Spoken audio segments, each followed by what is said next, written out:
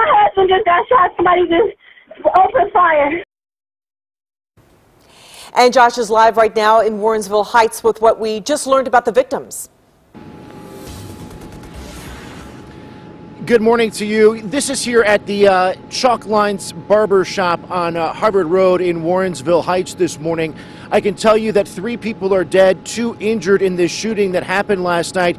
We now know the names of the 3 people that were killed. Walter Lee Barfield, 23, from Cleveland. William Gonzalez, 32, from Garfield Heights.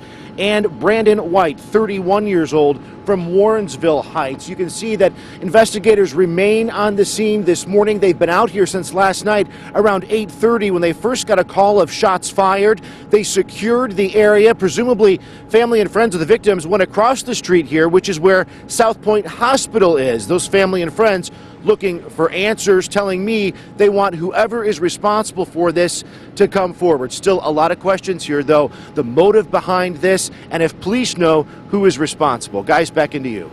Josh, thanks so much for that.